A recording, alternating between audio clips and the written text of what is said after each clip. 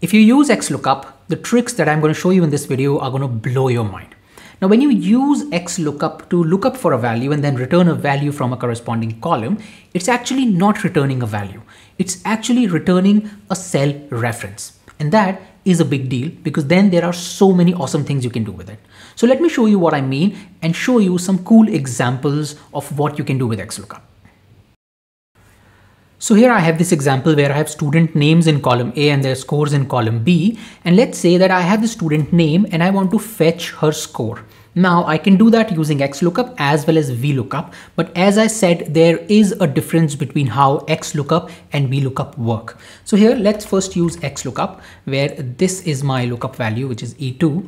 Then this is the range in which I'm going to look for the name. And then this is the column from which I want to return the value. And now when I hit enter, you get 84, which is a value from this cell, which is fine. Now let's see how VLOOKUP works. Now I use the VLOOKUP function where this is E3 is the cell that has the student's name. Then this is the column, the table array from which I want to get the result. And I want to get the result from the second column and I want it to be an exact match. And now when I hit enter, it again returns 84. Now this is fine. But now here is the difference. As I said, when you're using XLOOKUP, it is not returning a value. It is actually returning a cell reference. And let me show you. So here, let me copy this formula and let me put this formula within the cell function where I would say, give me the address of a cell reference. Now, in this case, if I give it the XLOOKUP function, this gave me a value which was 84. But in the backend, it returns a cell reference, which is the cell reference of the score that was returned. See what happens when I hit enter? It gives me B4, and B4 is this cell where I have the score for Jenny. But would it also happen with VLOOKUP? It wouldn't, because VLOOKUP actually returns a value. It doesn't return a cell reference. So let me show you. I use the cell function actually. Let me copy this formula first. Now when I come here and I use the cell function where I would look for the address, and when I use this function, it is going to show me an error because it doesn't recognize this as a cell reference. This is actually returning a value 84. So while here you see both of these cells return the value, in reality, XLOOKUP returns a cell reference. Now, why is it a big deal? Because when you know that you can return the cell reference of a lookup value, you can do some amazing things with it. Let me show you.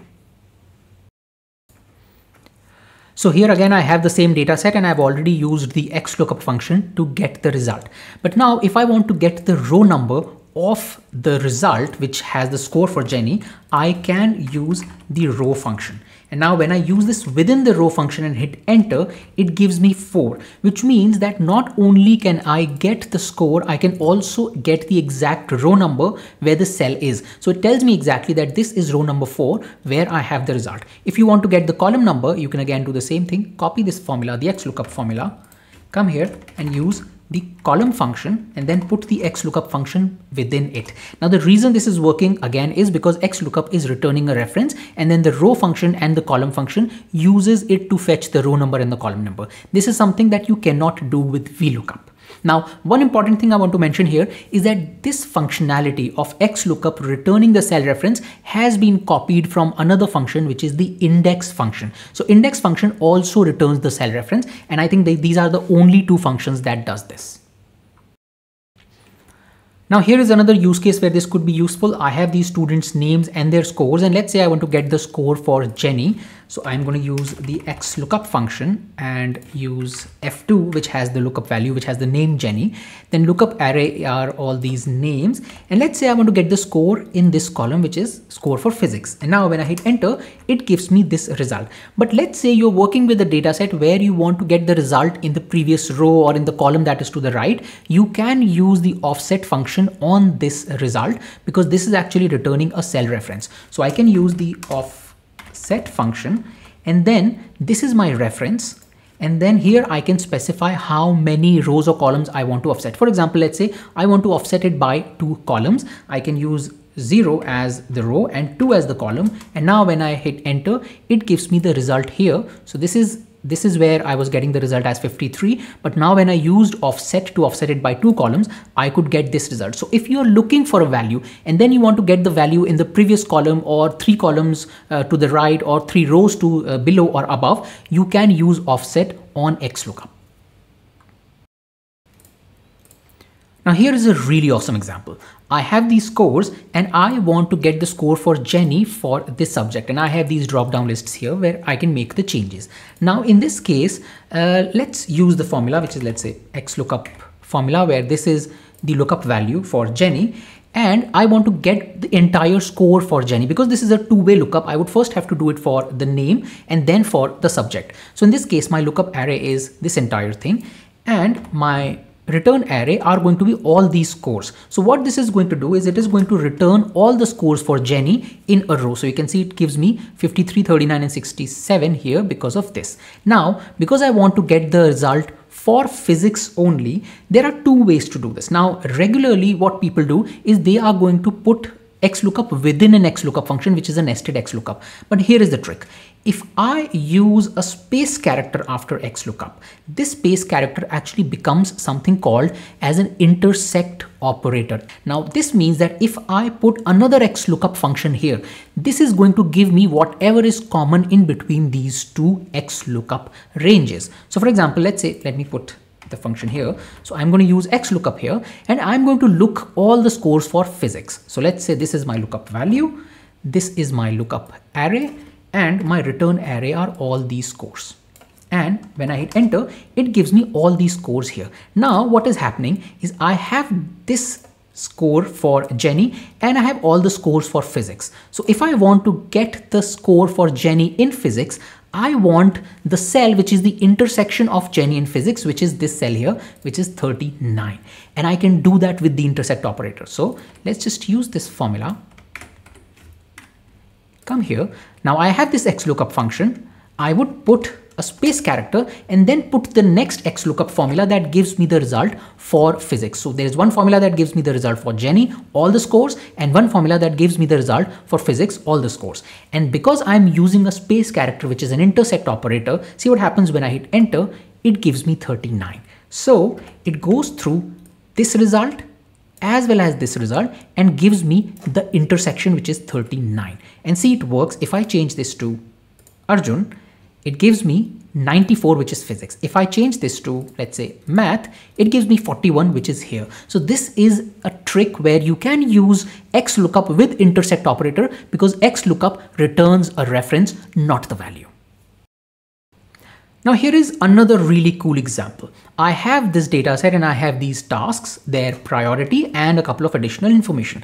Now what I want to do is I want to extract all the tasks that are between medium and high. So I want to extract all of these cells, references, and then get all of these tasks. Now, if I'm using XLOOKUP alone, I can fetch the first medium value or the last medium value or the high or the last high value and fetch this, but I cannot fetch this entire range. But because XLOOKUP returns a cell reference, you can do this. Let me show you. So here I'm going to use the XLOOKUP function where this is my lookup value. My lookup range is going to be this entire thing, and my result or return array is going to be this range. Now when I hit enter, it gives me database optimization, which is this cell. But because XLOOKUP returns a reference, I can start from here and then go up to here, which is the last value for high. So let's create the formula for this one as well. So let's use XLOOKUP, where this is my lookup value, this is my lookup array, this is my return array, and because I want it to look till the last value here, till the last one, I'm going to use this value search last to first. And now when I hit enter, it gives me bug fixing, which is here in the end. Now I want everything in between. So what I'm going to do is this returns a cell reference, this returns a cell reference. I'm going to just create a range. So let's delete this function, come here, and I have the first lookup value that gave me database optimization. Then I'm going to put a colon and then put the next lookup function. And see what happens when I hit enter. It gives me everything that is in between medium and high. If I change this to, let's say, medium to critical, this is going to return everything that is in between these two values. So you can create your own dynamic ranges because XLOOKUP returns a cell reference and then you can create your own range using it. Now here again, I have the same data set where I have these tasks and the priority, and I want to start from the high value priority and extract all the tasks after it. Now again, I'm going to do the same thing. I'm going to create a cell reference. So here I'm going to use the XLOOKUP function. This is my lookup value. Then this is my lookup array. And then this is the return array. Now, if I hit enter, it gives me one single value, which is performance testing, which is the first task with high priority, but I want all the tasks after it, but I do not know how many tasks are after it. So what I can do is I can come here and I can use something like A1000, which is a large number, which I know is going to cover all the tasks before the one that is returned by XLOOKUP. Now, if I hit enter, it gives me something like this, where it gives me all these tasks, but then the cells that are blank, they are going to return 0. But thankfully, there is a function in Excel that would allow me to remove all those blank cells, and that function is called trim range. So now when I use trim range, it is going to get rid of all these extra blank cells that are returning 0, and I would have only the result that I want. So starting from high, it gives me all the result till the end. If I start from medium, it is going to start from medium, which is database optimization, and give me all the results till the end. So again, an example that could be useful, and this is possible because XLOOKUP returns a reference. That's it in this video. I hope you found this useful. If you're liking these videos, please let me know in the comment section and subscribe to this YouTube channel so that you never miss out on any new Excel tips video I come up with. Thank you and have a nice day.